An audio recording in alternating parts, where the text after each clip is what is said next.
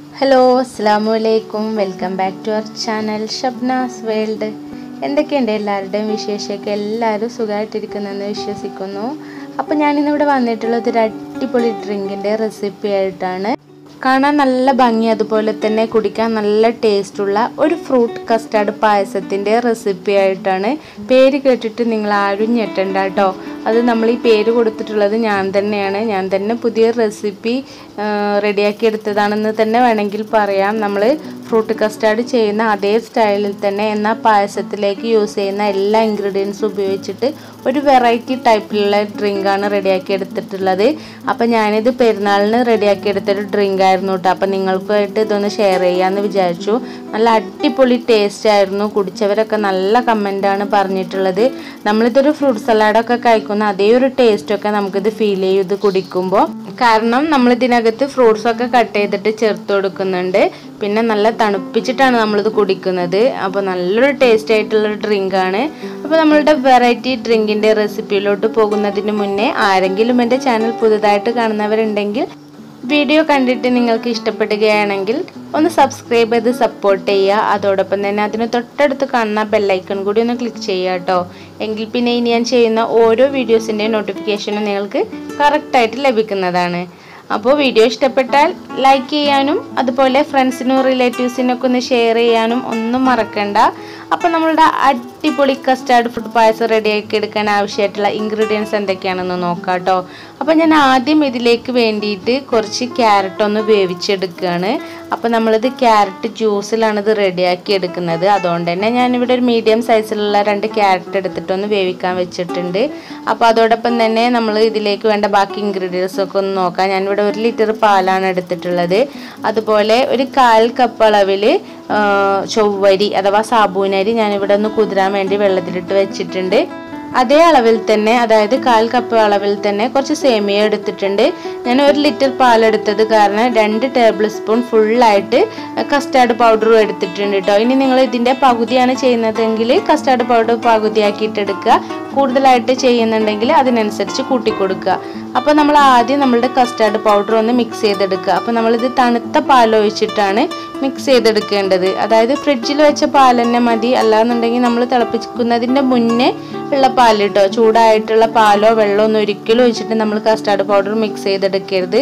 അപ്പോൾ custard powder നന്നായിട്ടൊന്ന് mix ചെയ്തെടുക്കുക. ഒട്ടും കട്ട കൂടാതെ തന്നെ നന്നായിട്ട് തന്നെ മിക്സ് ചെയ്തെടുക്കുക. ഇപ്പോൾ നമ്മളുടെ കസ്റ്റാർഡ് മിക്സ് ഇവിടെ റെഡി ആയിട്ടുണ്ട്. അതിനുശേഷം നമ്മൾ ഈ ചൊവ്വരിയും അതുപോലെ തന്നെ സേമിയൊക്കെ വേവിച്ചെടുക്കണം. അതുപോലെ നമ്മളുടെ പാല് നന്നായിട്ടൊന്ന് കാച്ചിയെടുക്കാൻ വേണം. അപ്പോൾ ഈ ഒരു ടൈം കൊണ്ട് തന്നെ നമ്മൾ വേവിക്കാൻ വെച്ചിട്ടുണ്ടായിരുന്ന ക്യാരറ്റ് ഇവിടെ നന്നായിട്ട് തന്നെ വെന്ത് കിട്ടിയിട്ടുണ്ട്. ഇനി നമുക്കിത് ജ്യൂസായിട്ട് എടുക്കണം. അപ്പോൾ അതിന് മുന്നേ ഇത് നന്നായിട്ടൊന്ന് ചൂടാറി വരട്ടെ. ആ ഒരു ടൈം കൊണ്ട് നമുക്കിവിടെ പാലൊന്ന് തിളപ്പിച്ചെടുക്കുക. അപ്പോൾ അതിന് വേണ്ടിയിട്ട് ഇതാ ഞാൻ സ്റ്റൗവിൽ പാല് വെച്ച് കൊടുത്തിട്ടുണ്ട്. അപ്പോൾ ഇത് നന്നായിട്ട് തിളച്ച് പുറത്തേക്ക് തൂവി പോവാതെ പ്രത്യേകം ശ്രദ്ധിക്കുക. അപ്പോൾ നമ്മൾ പാല് വെച്ചിട്ട് ജസ്റ്റ് ഒന്ന് ഇളക്കിയിട്ടൊന്ന് തിളച്ച് വരാൻ വേണ്ടിയിട്ട് വെയിറ്റ് ചെയ്യാണ്. അപ്പോൾ അതോടൊപ്പം തന്നെ നമ്മൾ മറ്റ് സ്റ്റൗവിൽ ഇതവിടെ ചൊവ്വരിയും വേവിക്കാൻ വെച്ചിട്ടുണ്ട്. അപ്പോൾ ജസ്റ്റ് അതൊന്ന് ചൂടായി വരുമ്പോൾ ആ ഒരു ടൈമിൽ തന്നെ നമ്മൾ ഇതിലേക്ക് സേമിയയും കൂടെ ചേർത്തിട്ടൊന്ന് മിക്സ് ചെയ്തിട്ട് രണ്ടും ഒരുമിച്ചൊന്ന് വേവിച്ചെടുക്കാം. അപ്പം നിങ്ങൾ ചൊവ്വരി വെള്ളത്തിലിടാതെയാണ് വേവിക്കുന്നതെങ്കിൽ ആദ്യം ചൊവ്വരി ജസ്റ്റ് ഒന്ന് വെന്ത് വരാൻ തുടങ്ങുന്ന ടൈമിൽ സേമിയ ചേർത്ത് കൊടുത്താൽ മതി കേട്ടോ. അല്ലാന്നുണ്ടെങ്കിൽ സേമിയ ഓവർ കുക്കായിട്ട് പോവും. അപ്പം നമ്മളുടെ പാലിതാ അതോടൊപ്പം തന്നെ നമ്മൾ ശ്രദ്ധിച്ചുകൊണ്ടിരിക്കുക. പാട കെട്ടാതെ തന്നെ ഇടയ്ക്കിടയ്ക്ക് ഇളക്കി കൊടുത്തിട്ട് നമ്മളിത് നന്നായിട്ടൊന്ന് തിളപ്പിച്ചെടുക്കണം. ഒരിക്കലും തിളച്ച് പൊന്തി വരാൻ അനുവദിക്കരുത്. നന്നായിട്ട് ചൂടായി വരുന്ന ആ ടൈമിലാണ് നമ്മളിതിലേക്ക് കസ്റ്റാർഡ് ഒഴിച്ച് കൊടുക്കേണ്ടത്. അപ്പോൾ ഈ ടൈമിൽ നമ്മളുടെ ചൊവ്വരിയും അതുപോലെ സേമിയ ശ്രദ്ധിച്ചുകൊണ്ടിരിക്കുക. അപ്പോൾ ഇതിലേക്ക് കുറച്ച് വെള്ളം ഒഴിച്ച് കൊടുക്കുകയാണ് ഞാനിതൊന്ന് വെന്ത് കിട്ടാൻ വേണ്ടിയിട്ട്.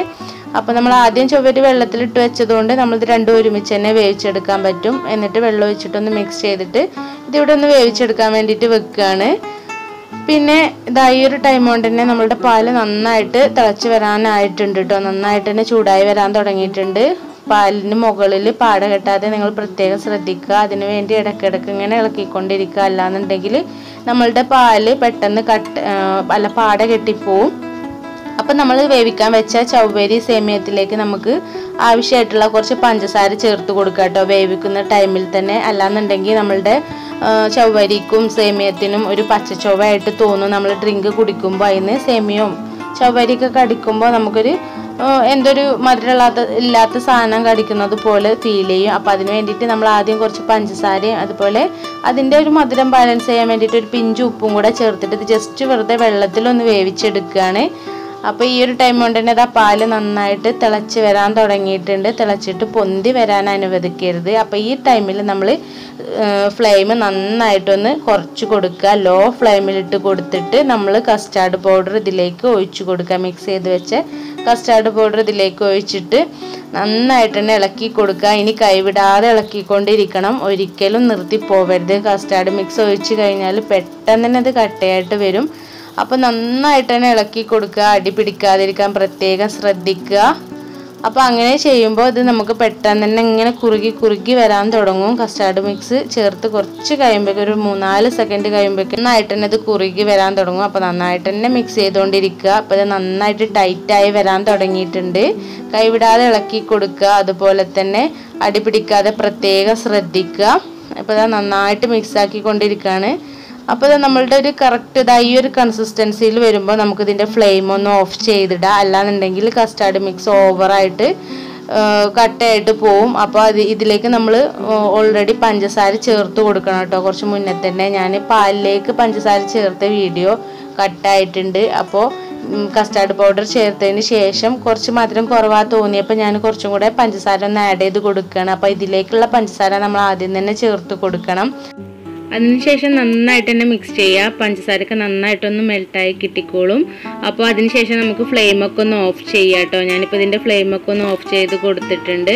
എന്നിട്ട് എല്ലാം കൂടി നന്നായിട്ടൊന്ന് മിക്സ് ആയിട്ട് ഇനി ഇതൊന്ന് തണുത്ത് വരാൻ വേണ്ടിയിട്ട് നമുക്കൊന്ന് വെയിറ്റ് ചെയ്യാം.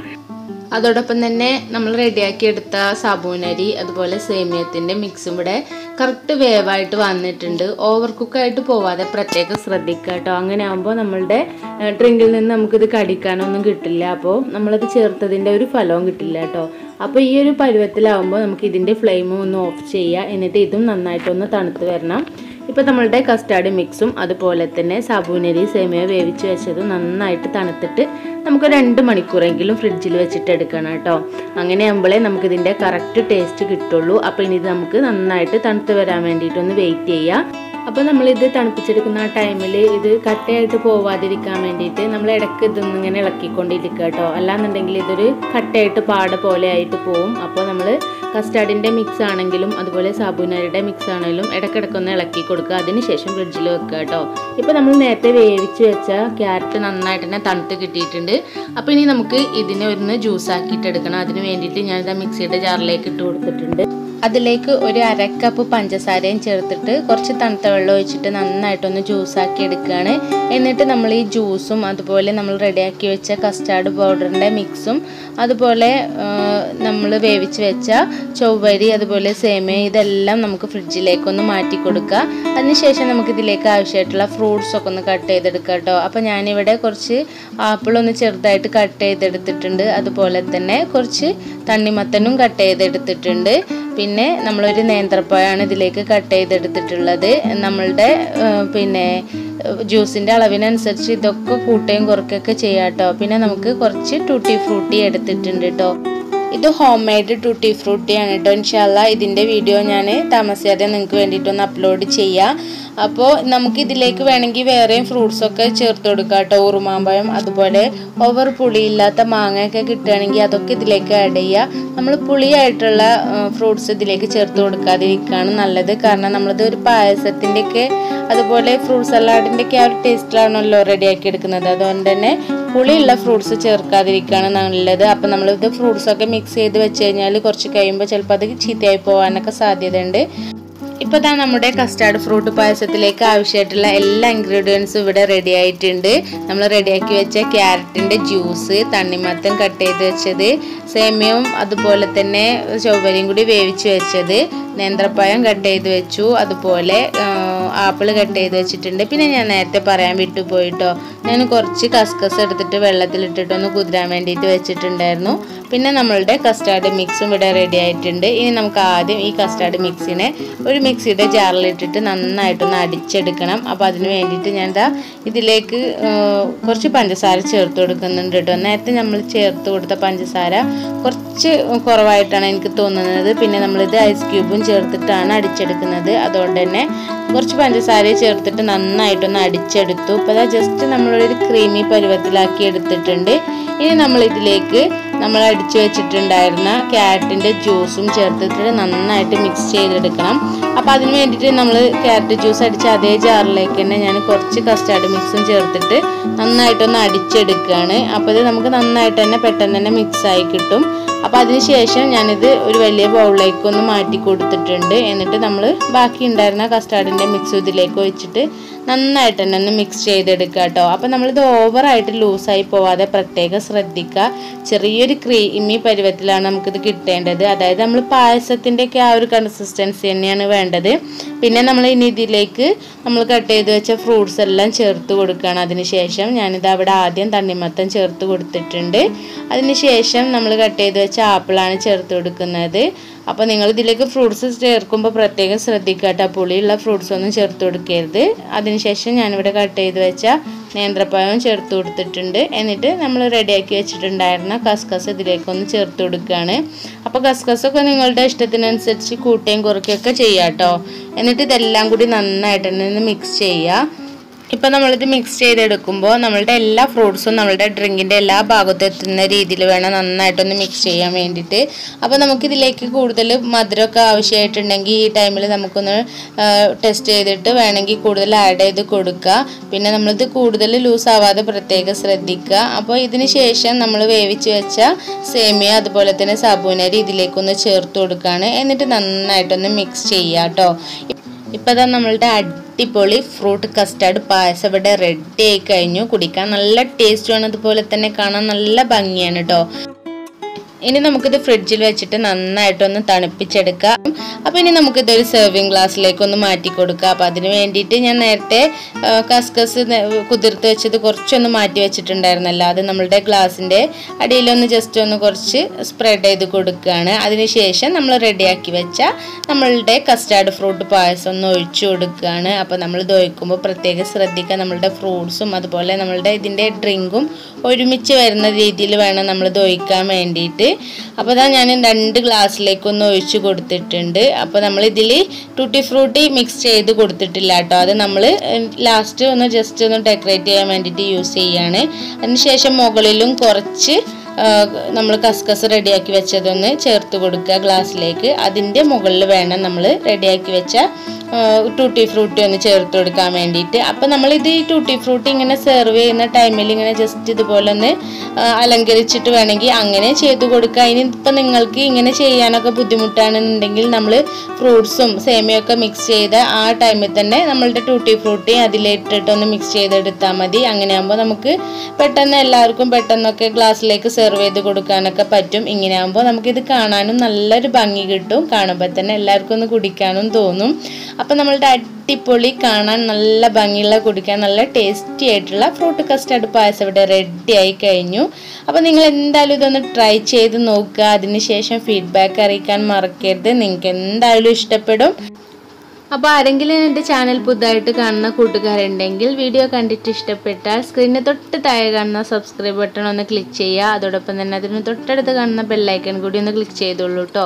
അപ്പോൾ വരുന്ന ഓപ്ഷനുകളിൽ നിന്ന് ഓൾ തന്നെ സെലക്ട് ചെയ്യുക. അങ്ങനെ ആകുമ്പോൾ ഇനി ഞാൻ ചെയ്യുന്ന ഓരോ വീഡിയോസിൻ്റെ നോട്ടിഫിക്കേഷനും നിങ്ങൾക്ക് കറക്റ്റായിട്ട് ലഭിക്കുന്നതാണ്. എങ്കിൽ നിങ്ങൾക്ക് എല്ലാവർക്കും എൻ്റെ ഫ്രൂട്ട് കസ്റ്റാർഡ് പായസത്തിൻ്റെ റെസിപ്പി ഇഷ്ടപ്പെട്ടിട്ടുണ്ടെന്ന് വിചാരിക്കുന്നു. ഇഷ്ടപ്പെട്ടാൽ ലൈക്ക് ചെയ്യാൻ മറക്കേണ്ട. അതുപോലെ തന്നെ നിങ്ങളുടെ ഫ്രണ്ട്സിനും റിലേറ്റീവ്സിനൊക്കെ ഒന്ന് ഷെയർ ചെയ്ത് കൊടുക്കുക. താഴെ കമൻറ്റ് ബോക്സിൽ കമൻറ്റ് അറിയിക്കാനും പ്രത്യേകം ശ്രദ്ധിക്കുക.